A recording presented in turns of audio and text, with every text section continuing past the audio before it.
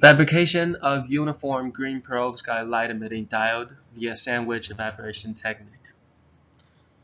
Perovskite light-emitting diodes have recently attracted great attention due to their narrow emission and high color purity.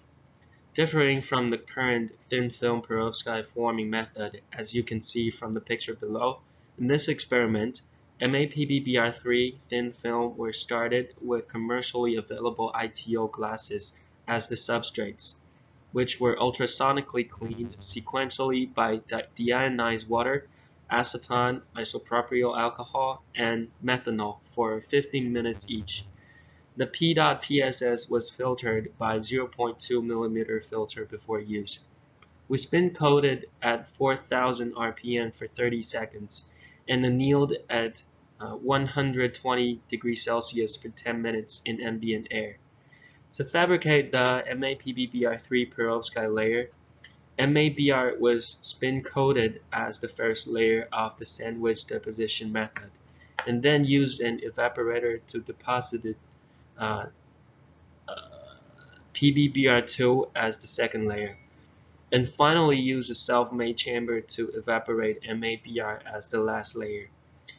After completing the MAPBBr3 crystalline film, TPBI was spin-coated at 2000 RPM for 45 seconds in nitrogen glove box. LIF and silver were deposited successfully by the thermal evaporation method. Finally, the devices were packaged by enclosing the cover glass in a nitrogen glove box.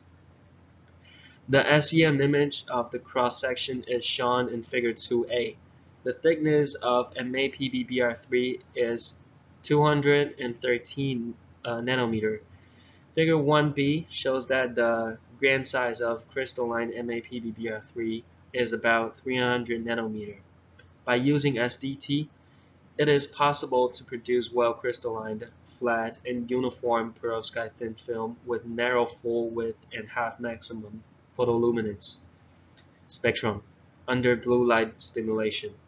As shown in Figure 1B and E, the optimal perovskite LED gave the maximum luminance of about 392 CD per meter squared, the maximum current efficiency of about 0.046 TD per ampere, and the maximum external quantum efficiency of about 0.108%.